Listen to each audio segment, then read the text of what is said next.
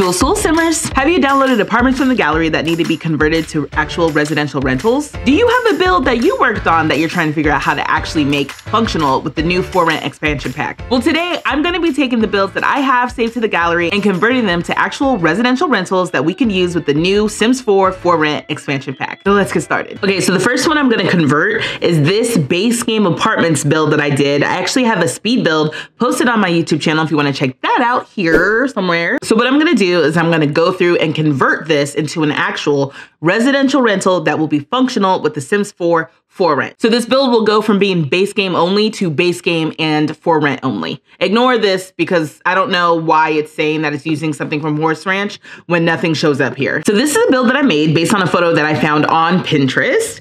I want to go through and I'm going to convert it to a residential rental. But the first thing I want to look at is some of the items from the new pack that I may want to add. This is the first time I'm seeing these things. So I'm just like, you know, like I'm thinking I want to add a functional water heater and electrical fuse box. I think that would be fun. And then I also want to add the hopscotch back here because duh, that sounds so cute. I wish I could add it here because I doubt that they actually would want it on this fancy apartments property, but I'm going to do it like here. And look at some of these swatches. Oh my God, that one's so cute. Okay, I think that looks super cute. This is the basement level and I want to add some of the water heater and electrical fuse boxes to this room. So they gave us a non-functional electrical fuse box as well as a non-functional water heater, but I actually do want this stuff to be functional in this place. So I'm gonna add this electrical fuse box. Okay, the electrical fuse box is here and then I'm gonna add a water heater. So in order to convert this building into a functional residential rental, I have to go through and click each of the rooms and assign them to different units. So I'm gonna start with this one here. And I'm going to click on this room and I'm going to click here and convert it from shared. It says this area is accessible to all Sims that live on the lot. As there is currently only one unit, it will be considered part of that unit. And so instead here, I can click to make this room a part of one twin oracle point. And so then I just have to go through and do that for each of these rooms. So I'm going to click here. And instead of shared, I'm going to assign it to one twin oracle point. I want this to be a part of that same unit. And I also want this room to be a part of that same unit. So now, if you can see the outline, this blue outline is for this entire unit. The other thing is I do have balconies for these units. So I'm going to click on this room as well. And I'm going to assign it to one twin oracle point. So now the outline should be around this entire square. And so now I have one functioning unit. So I'm going to go to the other side of my building and I'm going to do the same thing. I'm going to click on this room. And instead of assigning it to the unit that I was working on before, I want to create a new unit. So it automatically created over here. Oh, let me move my camera. So now I have two units here. I've got one twin oracle point and now I've got two twin oracle point here with all the same details about the unit value, the unit dimensions, how many bedrooms and bathrooms, and then suggested items to be added to this unit. This one is telling me like suggestions for items that I already have in this unit. So I don't know what that's about, but I'm gonna let it ride. I'm gonna go back over here to 2 and I'm going to add these rooms to this other unit that I've made. So as I'm viewing the progress, I wonder if it'll update here. The plus sign must mean that I already have it and it's increasing my unit's rating. So I was a little confused by that, but that's fine. Okay, anyway, so now this whole section is a part of 2 twin oracle point. Now before I move on, I'm just gonna put one bed and one bathroom as well as on one. I think it means bedrooms and not number of beds because for rent has like a bed counting system. So I'm hoping that's what this is about. Yeah, oh my gosh, I've made my first 2 units for my building. Okay, so for all of these other rooms, I think by default, the rooms are tagged as shared. When it comes to the trash room, the lobby area, the game room that I made, and the party room and their associated bathrooms, these are all already tagged as shared. So I don't have to do anything there. So let's go upstairs to the units that I have upstairs. So let me go ahead and make some more units. I mean, it really is as easy as just clicking and adding them. My computer is not liking this process. I did get a little spinny wheel of death. So that is a little concerning, I'm not gonna lie, but I'm gonna persevere. It's taken a long time to add these rooms to my unit, and I'm not sure what that's about. Okay, those seem to go okay. And let me not forget the balcony. Okay, so moving on to this unit, I'm going to go in here and create another unit. So it's going to make 4 Twin Oracle Point, and now I have a little purple outline. I was wondering if we could change the color of these. Can we? We can! I shouldn't be so impressed, but I am. I was like, I think I can change the color of those. Okay, cool. So let me continue to add these. I can already see it can get a little dicey, and you might miss a room. So now you can see the outlines. I wonder, can I toggle?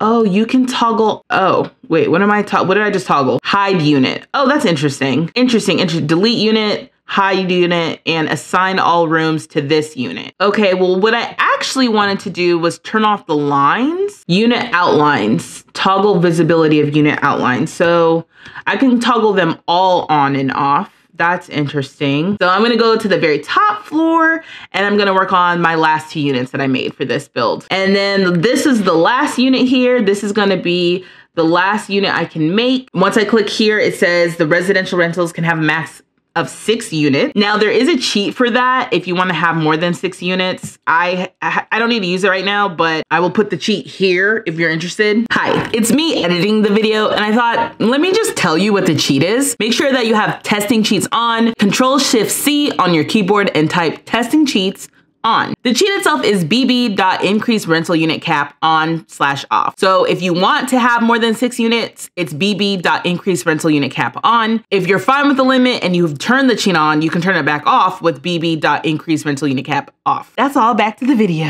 The other thing that I did want to check was, is there another way to add these units? Because, you know, there's a room build tool. I was hoping they would have like a custom unit tool or something where we were able to like click and drag around the entire perimeter, but it doesn't look like we have that. That is a little unfortunate, but that's okay. I mean, clicking on each room is not too bad. It was just one of those things where I was like, oh, it would have been nice. So obviously the base game version of my apartments are updated on the gallery. You can go ahead and download that now. Now I'm gonna do the multi-pack version and make the same changes. This is interesting. So it won't let me place my regular residential lot over this lot. Okay, loading back into it, I was able to get this menu, so that's fine. I'm just gonna convert this back to a residential. There seems to be a few little issues, but that's fine. I'm gonna now, this has been converted back to a regular residential lot.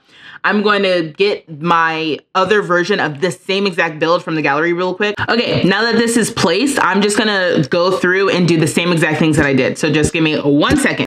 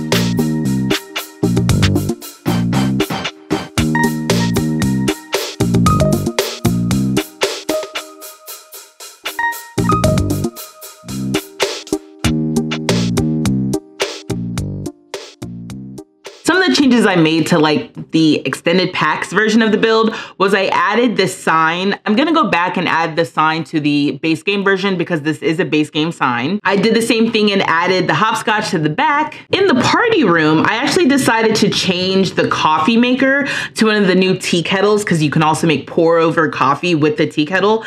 And I wanted to use one of the new items. For the mail, I had to put the mail in front of the stairs because this version of the build has a laundry room where I put the mailbox in the base game version. but this should still be accessible to your Sims. I also went through and added some signage in different spots just to add a touch more detail and realism. I even added a little safety sign above this electrical box, again, for more detail. And yeah, all of the units have been converted so that they are functional with for rent. So this lot is on the gallery. It's ready for you to download. Yeah, what's also cool is when they have the residential rental lot type listed, they also show you how many units are in the lot. So that's really cool. And I placed the lot down here in the bottom left in Newcrest.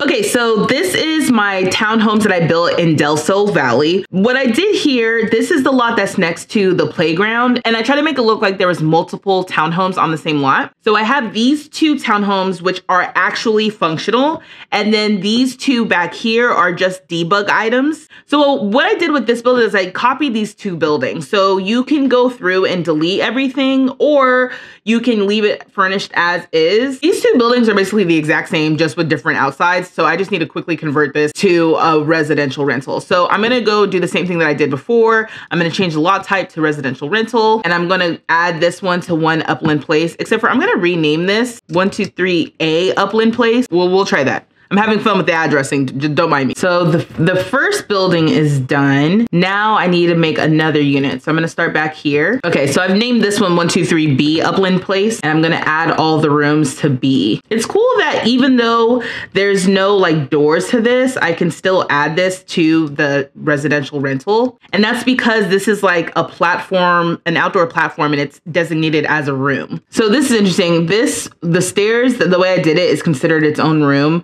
So I just need to make sure that that's a part of this unit. Yeah, I missed that over here too. That's why I'm saying we need to be able to just click and drag around like the room tool. All of the rooms are associated with the appropriate unit. I'm gonna change the color of this because again, it's hard for me to see. This is now a residential rental and it's functional and everything I need is here. I won't add anything else. I just wanna make sure it functions as a residential rental. You can download this lot from the gallery. It's called Upland Place Townhomes. I'm in Britechester and now I wanna convert a build that I did that is an unfurnished loft apartment build. I place it on this lot here. So let me just go in there so I can convert it. So this is the build that I made. I based it off the buildings that are like nearby in the world. So the way that the build is designed is when you walk in, there's like a shared space here for like the stairs to go upstairs to the other unit. Downstairs, there's one large unit where there is a living area, kitchen, there's a bathroom and a closet, and then also a bedroom. And then upstairs in the unit, there's a copy of what's downstairs so that there's a bedroom, there's a bathroom, and then there's a closet.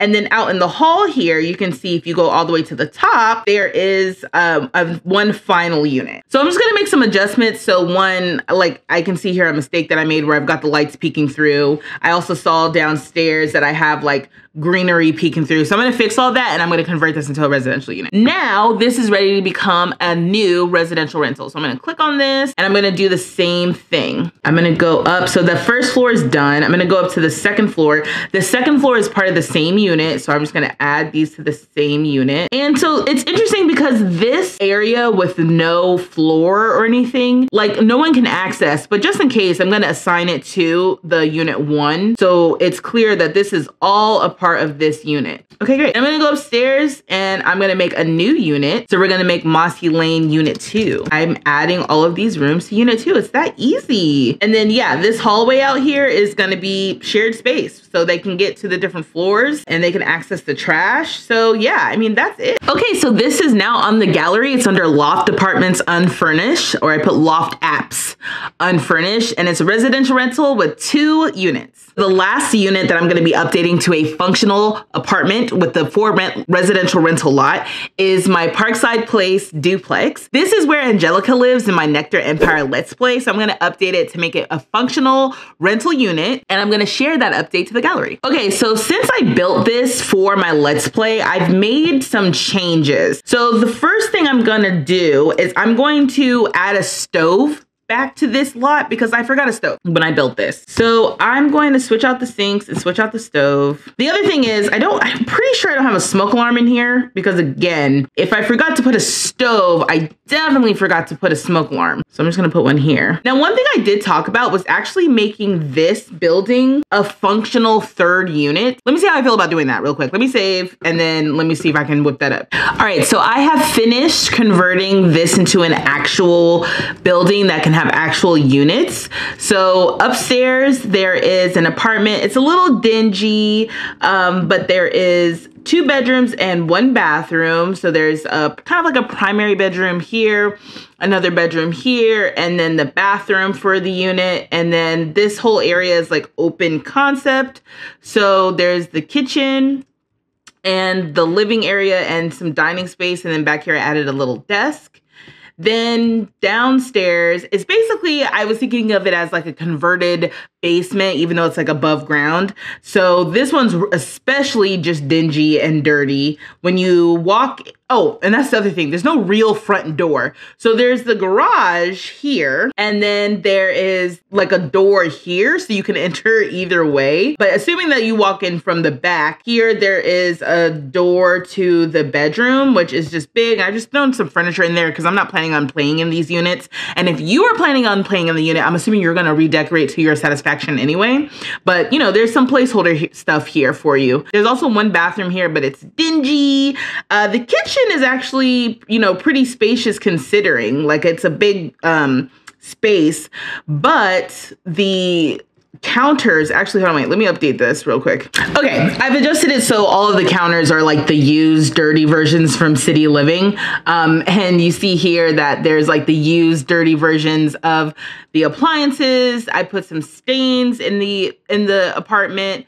I used some of the furniture from Basement Treasures. This whole apartment basically is just like junky, leftover stuff. I don't know if like, I'm thinking to myself, maybe just some young guy who's, you know, gonna serve as the super for the building or something lives here. Or this is like the last of the units that they need to redo if the person owns the entire lot. Okay, so now this is ready to be converted into a residential rental. So I'm gonna do that. I don't have any other edits to make, so I'm just gonna click on residential rental. And now it's time to start the conversion. I already see an issue with having to click the floor because I've got these little stains on the floor. So now I have to click a very specific spot on the floor that doesn't have anything, but that's okay. I was able to find a spot. It's not that big of a deal.